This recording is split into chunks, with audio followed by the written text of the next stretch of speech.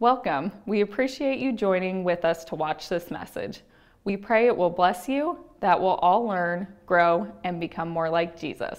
Let's join in watching the message at this time.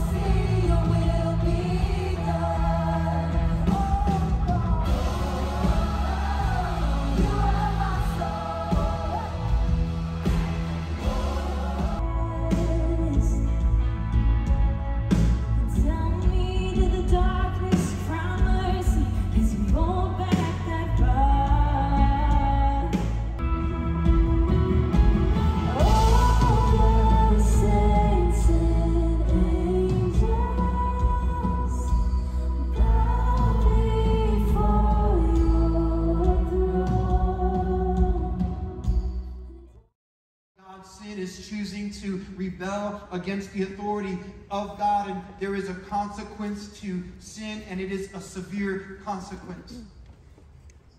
But it's not just... Whenever Marty preaches, the elders give me the chance to go visit another church. And so sometimes it's a very conservative church. In this case, it was not conservative at all. This was Rock City Church down in Columbus in the Hilliard area. And when I took the videos, I didn't plan on showing them this morning, so that's why they're not, in my opinion, the best. That's why you saw the sound and video equipment instead of seeing more of the worship service itself. So I just wanted to show some of our video guys and some of this stuff. So it wasn't planned to show it this morning. That's another reason it was so short. But we're going to come back to this and talk about it just a little bit later then. Today I'll get it out. We begin with a new mini-series on evangelism. We're going to have 3 messages on evangelism leading us up to our fall kickoff on September the 11th when we'll start working on this book here, Pray Like the King. And we're going to have our sermons out of this book and we'll read along with it and so forth. When we get done with that, we will go back to our epic journey through the Bible. And by the time we get through that next section of that, it's probably going to be Christmas time. Hey, it's coming, folks. It's coming fast. So if you want this book, if you ordered one, Nancy will have them downstairs for sale. If you did not order one, go ahead and sign your name and we'll get you a book eventually. We just don't know how much it'll cost and so forth. So we're selling to the ones that signed up first. So exciting here the next several months coming up. So today we begin this series called Evangelism, telling others about Jesus. If there's one area that the church, the Western church we'll say, Europe, United States and so forth has failed at in the last 50 to 100 years, it's evangelism. It's on telling other people about Jesus. Now 50, 60 years ago we would do door-to-door evangelism. And we'd knock on a door just unannounced and tell somebody about Jesus. And people really aren't open to that much anymore. They don't like that just knocking and who are you and telling them about Jesus or whatever. So it's changed over the years. Our cultures change. So we're going to start a class September the 20th here at church in the evenings. Hope to start at maybe around 7 o'clock. Maybe we can squeeze that down to 6:30 and get you here and get you out. And we'll start it September the 20th. We'll have it done at least by the week before Thanksgiving. So it'll be 7, 8 weeks, something like that. I do have a vacation in there, so there will be a week off. And so we're going to teach about how to evangelize. Now, I've got to learn too, because you know what? After all that time of being in Bible college, never had one class on evangelism. Never one class in seminary on evangelism. I don't remember one day of talking about evangelism in class. So we're all going to be learning this together. There'll be more information on it coming out next week in the newsletter. Sadly, when we're talking about evangelism, Most Christians are afraid to do it. Oh, why are we afraid? Well, let's look at that. Why are we afraid to tell others? First of all, we fear that we don't know enough. Yeah, some of us have been Christians for decades, and the Bible is such a vast, huge book, and we still don't think that we know enough to tell anybody else. Why don't we know enough? Well, that's our second reason here. We spent too much time wasted on things. You know what? Most Christians can tell you anything you want to know about some aspect of sports or politics or TV shows, movies, environmental things. But when it comes to the Bible and telling others about Jesus, we don't know. Well, because we've wasted too much time on other things. We're not trained. And admittedly so, maybe a pretty good excuse. On the other hand, all you have to do is tell your story. How did you come to Jesus? And how are you living in Jesus? And a lot of times that's all that's needed. But we'll tell you more in the class. And number 4 is we're depending upon others. In other words, we don't want to do it. So we're saying, well, I'll just let the other Christian, brother such and such, sister such and such, they can tell somebody about Jesus, and not me. Put on the other person's responsibility. Number 5, we're afraid of looking different. I bet you we've all been in situations with family or friends, and we saw something going on that we knew that we should have spoken up. Maybe it was a simple question about the Bible or Jesus, and we didn't answer. We didn't want to make a mistake or show our ignorance. Or maybe we should have spoken up to say something against what was going on, and we didn't want to be the oddball. We didn't want to be the one that they would say, oh, you're the Jesus nut. You're the fanatic. And so we don't want to look different. Now, sadly, this last one is really bad. We're afraid that we're a bad example. The Bible's got a word for it. It's called hypocrite. But let me assure you, we're all hypocrites. Every last one of us. The Apostle Peter was a hypocrite. If you remember in the Bible, he was acting one way and he shouldn't have been. And the Apostle Paul come along and said, Peter, what are you doing? Straighten up. Act differently. So Peter was a hypocrite also. We're all hypocrites. But some of us know that we're not living what we would be teaching others about Jesus, and so we just think, well, I'm going to get pointed out for my hypocrisy, so I'm just going to shut up. 6 reasons we're afraid to tell others about Jesus. But you know what? This is a mini-series on evangelism, and the class is going to be on evangelism. And what we're going to learn is that it takes every one of us. It takes every last one of us to tell others.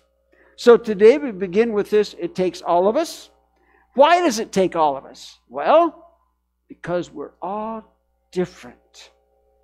See, I can reach people that you can't reach. And you can reach people that I can't reach. Because we are all different. How do we know this works this way? Let's look at Jesus' disciples. Matthew chapter 10, beginning with verse 1. Jesus called his 12 disciples to him and gave them authority to drive out impure spirits and to heal every disease and sickness. These are the names of the 12 apostles.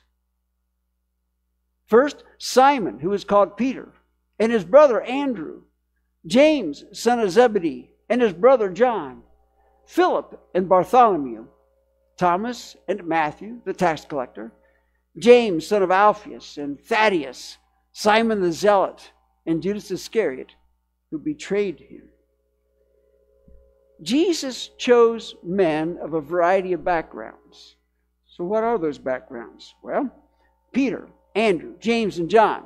The most famous of all the 12 apostles, they were fishermen. We know them best because their names stand out. Their names are mentioned often in the Scriptures. These were the working class people. We'd call them the blue-collar people, the laborers. These men would get up in the middle of the night and fish. They would skin their fish. They would sell them. And a lot of hours they would put in every day. A lot of labor. But we might say the same thing of the next 3 guys. That is Philip, Bartholomew, and Thomas. I didn't realize this until I was doing the research this week. John chapter 21 names them along with Peter, Andrew, James, and John. So it sounds, scholars think, that they were all fishermen. Sea of Galilee area, maybe up all in Capernaum. But these were also common laborers also, and a little bit different personalities. It's thought that Philip was the organizer. Now I'm getting these from John MacArthur's book on the 12 disciples, so blame him if you don't agree. It's thought that Philip was the organizer, that if Jesus had something he wanted done, Philip, take care of it. And Philip would get it done. Bartholomew, or Nathaniel, was a friend of Philip's. Don't really know too much about him. And Thomas fits in with Philip, also Nathaniel. Thomas we know is the doubter.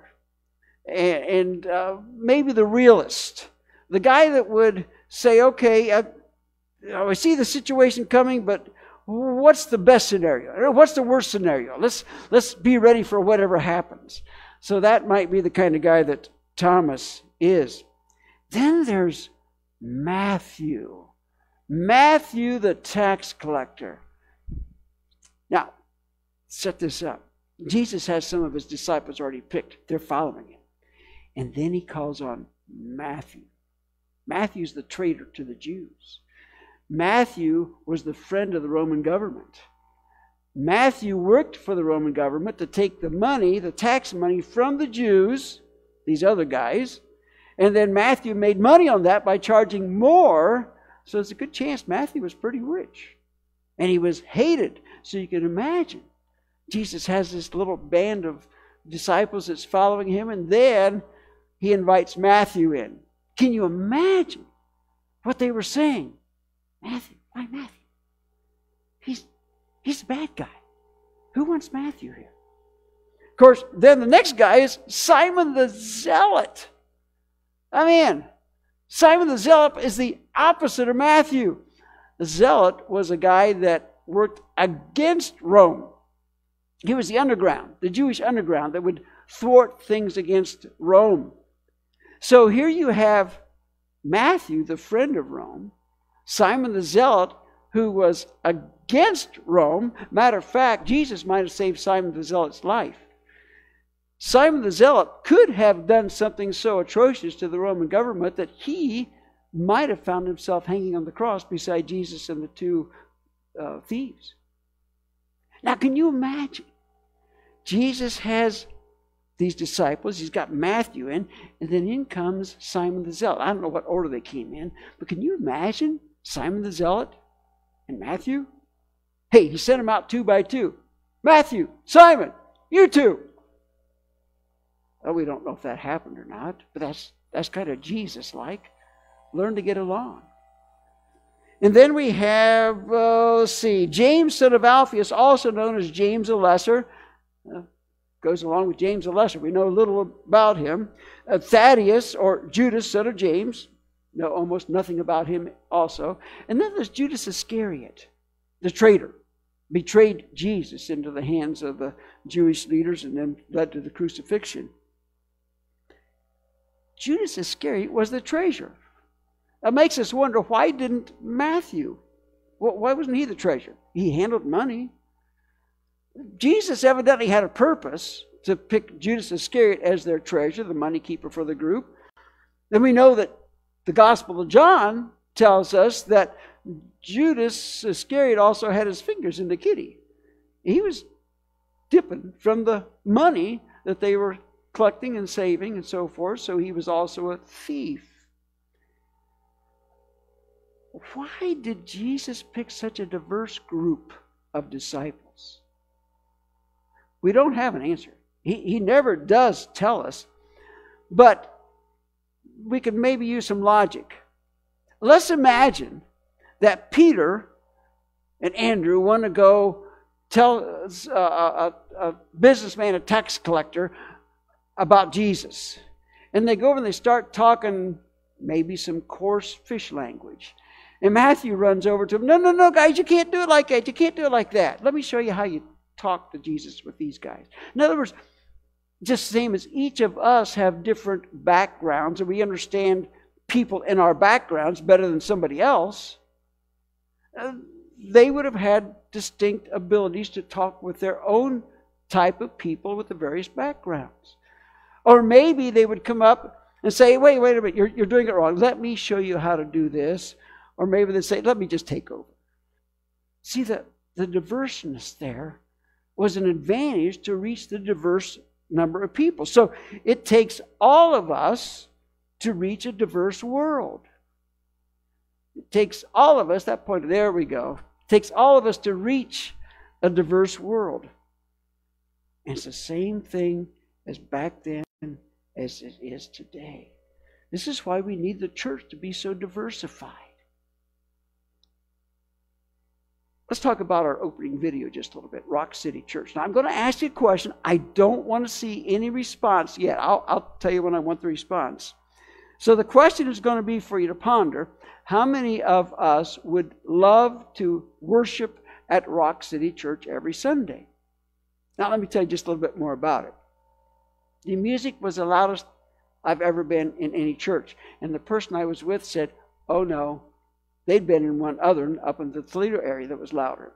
You've all been to, I'm assuming many of you have been to rock concerts or Christian rock concerts, where it's so loud and the bass hits you, the waves, sound waves hit you. Whatever part of my body was not blocked by someone in front of me or by the seat, I mean, I was getting it. It was phenomenal, but I loved it. And the music was loud. I've always said I'd love to preach at a church that I needed to wear a cotton in my ears and that I wouldn't know all the music. Well, I didn't know the music, but I enjoyed the music. And I found I didn't need cotton in my ears because when you get old enough, your hearing starts going bad. So it wasn't all that loud. But 20 years ago, I would have probably needed the cotton in my ears. I absolutely loved being there. So, now we're ready. How many of us, and I got no response in first service, how many of us would love to worship at Rock City Church every Sunday? Okay, I got a few of you. Okay, that's good. Okay, so somebody did tell me they actually attend Rock City Church. Their kids attend Rock City Church, one of the other ones in Columbus. So how many would enjoy going there once in a while? Okay, we get a few more. Okay. I just didn't ask the right question in first service. It takes all of us. I don't think anybody from Rock City Church would want to worship here. And that's fine. At least not to stay here all the time. And there were all ages there. Not quite as many older ones as what we have here maybe, but percentage-wise. But still there were all ages. So many of us wouldn't want to worship there. Many of them wouldn't want to worship here.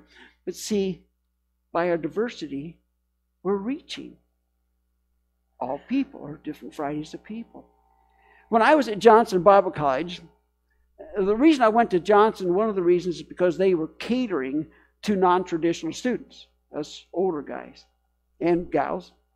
And there was this one guy, he was a year behind me, I think, big burly guy. I mean, big. His arms were probably as big or just about as big as my thighs, which isn't saying much about my build, but this guy was big. Now, in Tennessee, we were living there all year round because we were non-traditional. If you've ever been in the Knoxville area, in the summertime, it's hot. Comparable to here, but the first summer I was down there, it was unbearable hot, and it lasted way into fall. And this guy always wore long sleeves. So one day I asked him, I said, why? He rolled his sleeves up, and he said, this is why, and his arms were covered with tattoos all the way up, both of them. He says, I don't want to be the oddball. I said, man, get over it. I said, these kids will love on you.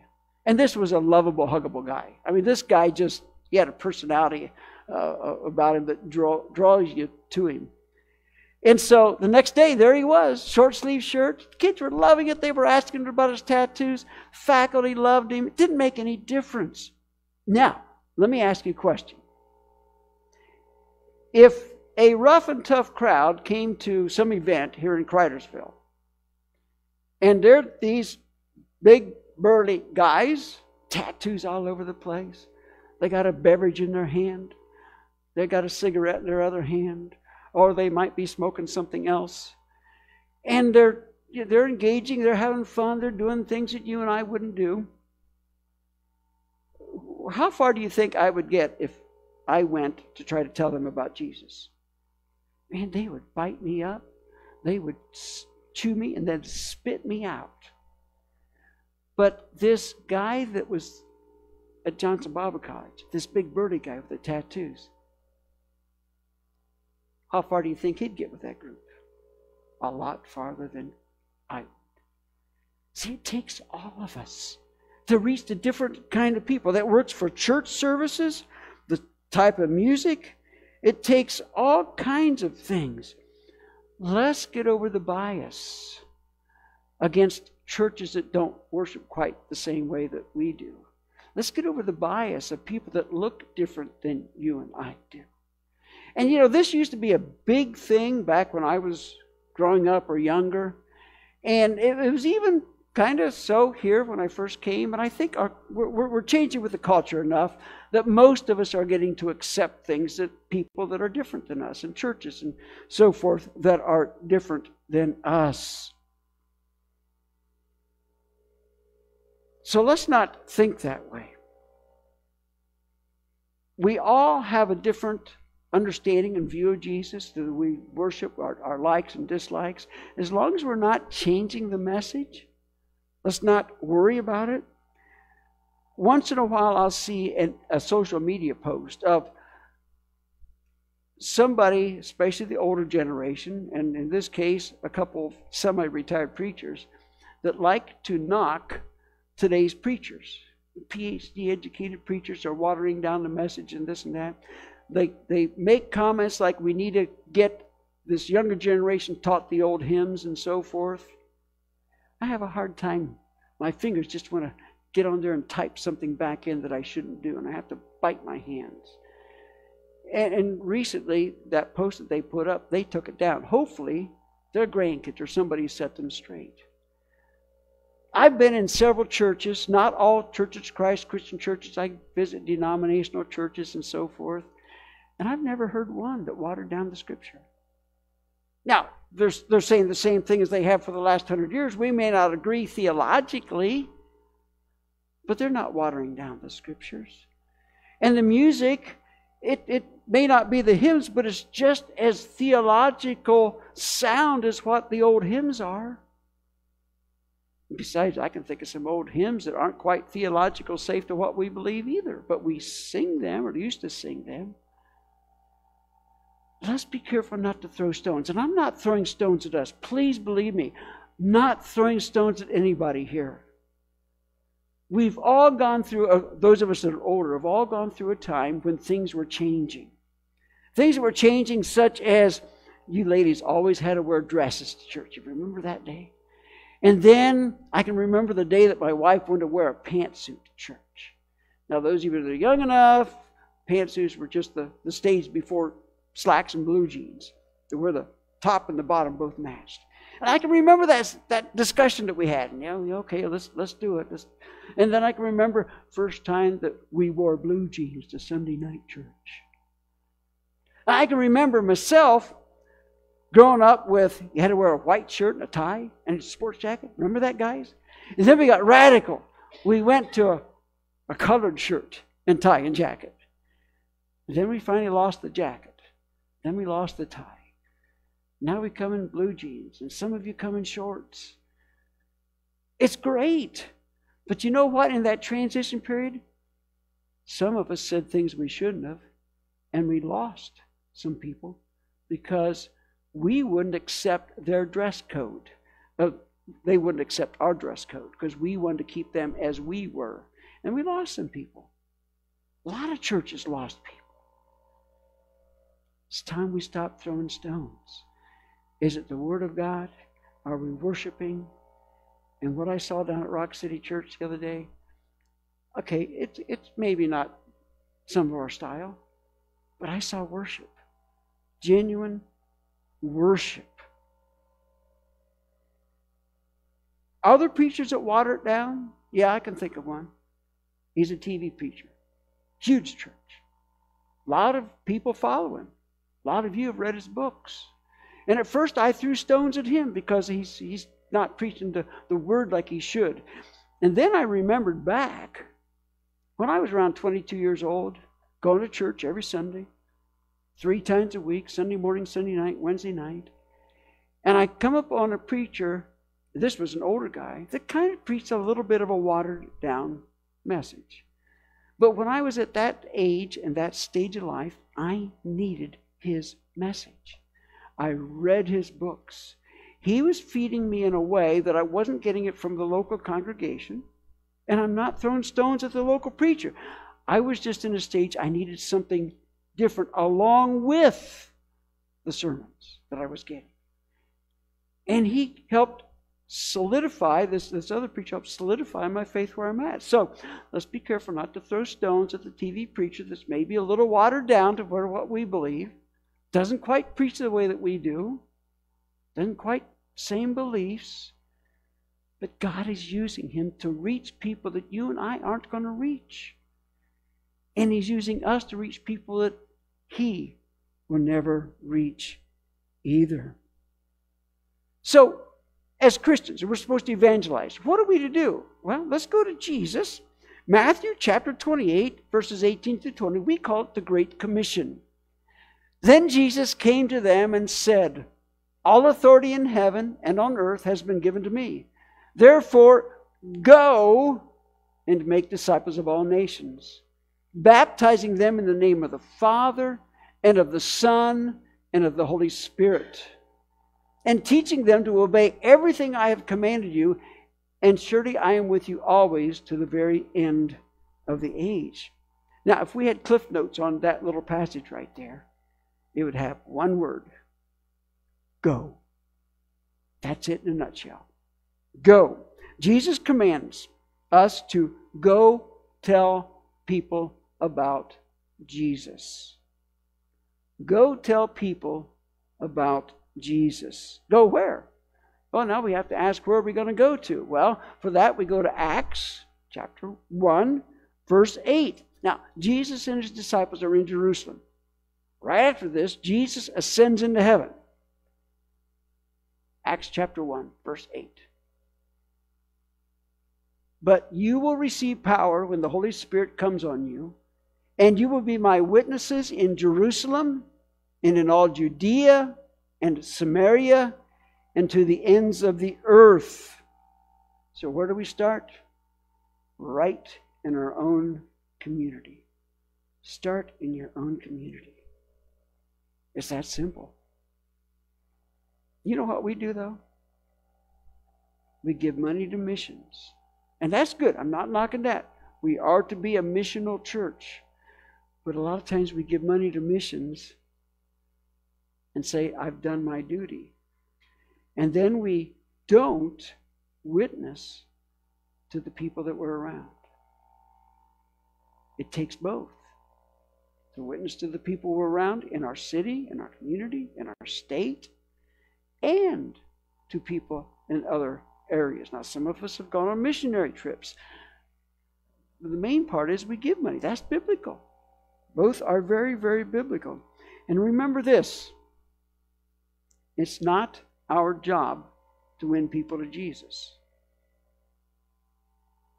It's not our job to win people to Jesus. It's our job to tell them about Jesus.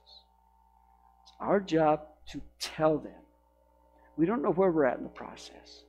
We might be the first one that ever tells them about Jesus, and they just snub their noses, and we're offended like it doesn't work. Or we might be the last one that tells them about Jesus, and they'll become a Christian. We might be someplace in between. Our job is to tell them it's God's job, the Holy Spirit's job, to work on them, to bring them to Christ. You know, the problem is many of us, too many of us, are sleepwalking. We see somebody telling others about Jesus, and we don't agree with them theologically. We don't agree with what they're saying. We don't agree with that person's lifestyle. We don't agree where they're going. Yet we ourselves aren't doing anything about telling people that we're around. See what we're saying? We're sleepwalking. will throw stones at somebody else, but yet we're not doing the job either. We all have to go and tell others. So let's wrap this up. And please understand, I'm not throwing any stones at anybody. Please understand that. It's our culture, what the church culture has become, and it's the preacher's fault for letting it go that way. So let's remember, you can reach people that I can't reach. I can reach people that you can't reach. It takes all of us, every last one of us. And this is what this class is going to be about. This is what the next couple messages are going to be about. We'll get a little bit more into the details the next couple weeks of evangelism, and then we'll get into a lot more details in the class. Jesus said that the fields are ripe. They're ready for harvest. He needs the workers. Evangelism is each of us telling others about Jesus. And the question for us this morning is, what are you doing? And what am I doing about it? Let's pray. Almighty Father in heaven, kind of a tough message to point at most of us, probably. I'm assuming here. Because I know how difficult it is at times to tell others about you, or to just to witness for Jesus. We're scared. So Father, help us as we go through this mini-series in the class, that we can learn and we can develop this confidence. And here again, let's not forget about the indwelling of the Holy Spirit. Let's not forget, as Christians, you give us part of you.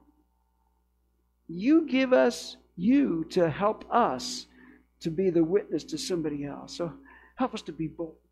Help us to reach out to others as Jesus did. And it's in His name we pray and give thanks. Amen.